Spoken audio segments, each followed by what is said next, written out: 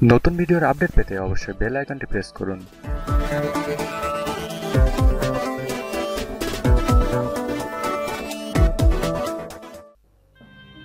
আধুনিককালে বিজ্ঞানীরা মনে করেন বিশাল এই পৃথিবীতে প্রায় 400 কোটি বছর আগে প্রাণের অস্তিত্ব ঘটে। পৃথিবী সৃষ্টির পর থেকে আজ পর্যন্ত যত প্রাণীর আবির্ভাব হয়েছে তার 99.9% প্রজাতির প্রাণী এই পৃথিবী থেকে বিলুপ্ত হয়ে গেছে। আপনারা হয়তো জানেন ডাইনোসরের কথা। বিজ্ঞানীরা মনে করেন প্রায় 6 কোটি বছর আগে উল্কাপাতের ফলে ডাইনোসররা এই পৃথিবী থেকে বিলুপ্ত হয়েছে। বর্তমানে আমরা পৃথিবীর 6ষ্ঠ বিলুপ্তিকালে অবস্থান করছি। প্রতিনিয়তই বদলে যাচ্ছে আমাদের সুন্দর এই পৃথিবীর জলবায়ু এবং সেই সাথে বদলে যাচ্ছে আমাদের আশেপাশের পরিবেশ। পরিবেশের এই বিরূপ আচরণের কারণে যে সমস্ত প্রজাতির প্রাণী পরিবেশের সাথে খাপ খাইয়ে নিতে পারছে না তারা চলে যাচ্ছে বিলুপ্তির পথে। বিলুপ্ত হওয়া প্রজাতির এইসব প্রাণীদের আর কোনোদিনও দেখা মিলবে না। কিছু প্রজাতির প্রাণী বিলুপ্ত হয়েছে সেই প্রাগৈতিহাসিক যুগেই, আবার কিছু প্রাণীকে কিছুদিন আগেও এই পৃথিবীতে দেখা গেছে। বিলুপ্ত হয়ে যাওয়া বিভিন্ন প্রজাতির প্রাণীদের মধ্যে 10টি প্রাণী নিয়ে সাজানো হয়েছে আমাদের আজকের এই পর্ব, এবং আমি আশা করব ভিডিওটি শেষ না হওয়া পর্যন্ত আপনারা আমাদের সঙ্গেই থাকবেন। তবে চলুন যাওয়া যাক আমাদের মূল পর্বে। টাইরেনোসরাস রেক্স। আজ থেকে প্রায় 6.5 কোটি বছর আগে পৃথিবী থেকে বিদায় নিয়েছে চিরকালের বৃহত্তম মাংসাশী প্রাণী টাইরেনোসরাস রেক্স। 43 ফুটেরও বেশি লম্বা এই দানবদের থাকত বিশাল আকারের লেজ। পেছনের পায়ের উপর ভর দিয়ে লাফিয়ে লাফিয়ে হাঁটত এরা।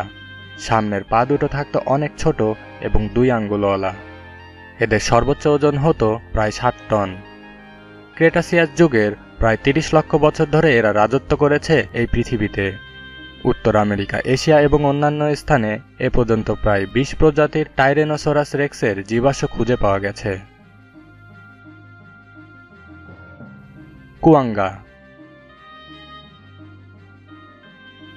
আফ্রিকার অন্যতম বিলুপ্ত এই প্রাণীর দেখা মিলত দক্ষিণ আফ্রিকার কেপ এবং অরেঞ্জ ফ্রি প্রদেশে। এর ঘাড়, মাথা এবং সামনের অংশ জেব্রার মতো লম্বা ডোরাকাটা হলেও পেছনের দিকটা ছিল ঘোড়ার মতোই ডোরাবিহীন বাদামি রঙের। এদেরকে অর্ধেক ঘোড়া এবং অর্ধেক জেব্রা হিসাবে দেখা হতো। কুয়াঙ্গাকে আলাদা প্রজাতি হিসাবে শ্রেণীবিন্যাস করা হয় 1788 সালে। শেষ বন্য কুয়াঙ্গার দেখা মেলে 1870 সালে, আর 1883 সালে শেষ কুয়াঙ্গার মৃত্যু ঘটে আমস্টারডামের চিড়িয়াখানায়।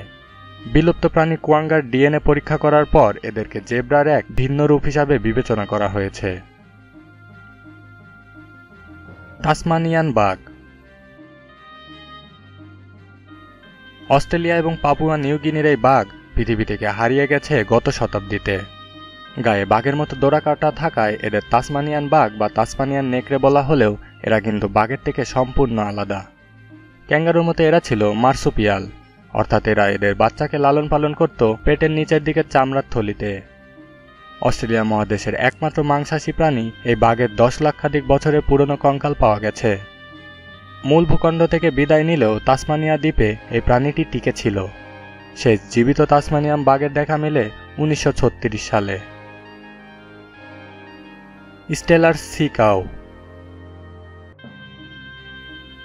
বোরিং প্রণালীর এশীয় উপকূলে এদের প্রথম দেখা পায় প্রকৃতিবিদ জর্জ স্টেলার 1741 সালে। আবিষ্কারকের নাম অনুসারে এদের বলা হতো স্টেলার সি কাউ। প্রায় 30 ফুট লম্বা ও 2 টন ওজনের সি কাউদের বৃহদাকৃতির সিল মাছের মতো দেখতে। এদের সামনের দিকে থাকতো বেশ শক্ত 2 পা আর লেজ থাকতো তিমি মাছের মতো চ্যাপ্টা। কিন্তু সিল মাছের মতো এরা কখনোই ডাঙায় আসতো না। একান্ত নিরীহ এই প্রজাতির জীবাশ্মের দেখা পাওয়া গেছে আমেরিকার ক্যালিফোর্নিয়া থেকে শুরু করে জাপানের উপকূল ভাগ পর্যন্ত উত্তর প্রশান্ত মহাসাগরের বিস্তীর্ণ এলাকাব্যাপী। Irish deer. হরিণদের মতো বৃহত্তম এই প্রজাতিটি বেঁচে ছিল আজ থেকে প্রায় 7700 বছর আগে। প্রায় 7 ফুট উঁচু এই হরিণগুলোর থাকত বিশাল শিং। 2 শিং এক প্রান্ত থেকে আরেক প্রান্ত পর্যন্ত 12 ফুট লম্বা এবং 90 পাউন্ড হতো। উত্তরের আয়ারল্যান্ড থেকে শুরু করে পূর্বের বৈকাল হ্রদ পর্যন্ত ইউরোপ এবং এশিয়ার এক বিস্তীর্ণ এলাকায় পাওয়া যেত এই হরিণদের। Caspian tiger. এই বাঘের দেখা মিলত ইরান, ইরাক, আফগানিস্তান, তুরস্ক, উজবেকিস্তান, মঙ্গোলিয়া, তাজিকিস্তান প্রভৃতি দেশে। 1970-এর দশকে শেষ দেখা মেলে এই উপজাতির। রয়্যাল বেঙ্গল টাইগারদের মতো দেখতে এই প্রাণীর বিশেষত্ব ছিল চিবুকের নিচে লম্বা পশম এবং হাত পায়ের লম্বা লম্বা নখ। বাঘ প্রজাতির মধ্যে তৃতীয় বৃহত্তম ছিল এই বাঘটি। পুরুষ বাঘ 240 গ্রাম পর্যন্ত ওজন হলেও স্ত্রী বাঘ হতো অপেক্ষাকৃত ছোট। মাঝে মধ্যে কাস্পিয়ান বাঘের দেখা পাওয়ার দাবি এখনও শোনা যায়। অ্যারক্স। এই বন্যপ্রাণীকে বিবেচনা করা হয় গৃহপালিত গবাদি পশুর পূর্বপুরুষ হিসাবে। এরা ব্রিটেন থেকে বিদায় নেয় ব্রোঞ্জ যুগেই। 20 লক্ষ বছর আগে ভারতবর্ষে বসবাসরত এই প্রাণী মধ্যপ্রাচ্য হয়ে ইউরোপে ছড়িয়ে পড়ে প্রায় 2.5 লক্ষ বছর আগে। শেষ অ্যারক্স মারা যায় 1627 সালে পোল্যান্ডের জঙ্গলে। এখনকার গরুর মতো দেখতে এই প্রাণীর আকার ছিল এখনকার গরুর চেয়ে বৃহদাকৃতির। Cave lion. ইউরোপের এই সিংহ উপপ্রজাতি ছিল অন্যতম বৃহদাকৃতির। 1985 সালে জার্মানির সিএসফোর্ডে ধরা পড়ে এই কেভ লায়ন। এটি ছিল 1.2 মিটার উঁচু এবং 2.1 মিটার লম্বা। ধারণা করা হয় এখনকার সিংহদের তুলনায় এই কেভ লায়নগুলি ছিল প্রায় 5 থেকে 10 গুণ বড়। প্রায় 2000 বছর আগে বলকান অঞ্চলে শেষ দেখা মেলে এই প্রাণীটির। ডোডো বার্ডস। একসময় ভারত মহাসাগরের দ্বীপ রাষ্ট্র মরিশাসে প্রচুর পরিমাণে পাওয়া যেত এই পাখিদের। কবুতর এবং ঘুঘু গোত্রের এই পাখিটি উঠতে পারত না। প্রায় 3 ফুটের মতো লম্বা হতো এই ডোডো পাখি এবং হেঁটে বেড়াতো মাটির উপর দিয়ে আর জীবন ধারণ করত ফলমূল খেয়ে।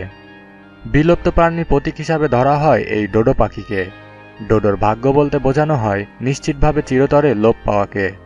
নির্বিচারে শিকার করার কারণেই এই ডোডোরাই পৃথিবী থেকে বিলুপ্ত হয়ে গেছে।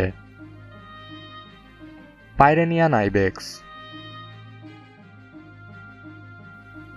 ফ্রান্স, স্পেন এবং অ্যান্ডোরা ব্যাপী পিরেনি এবং আলপাস পর্বতমালায় বসবাস করত এই বন্য ছাগলগুলি।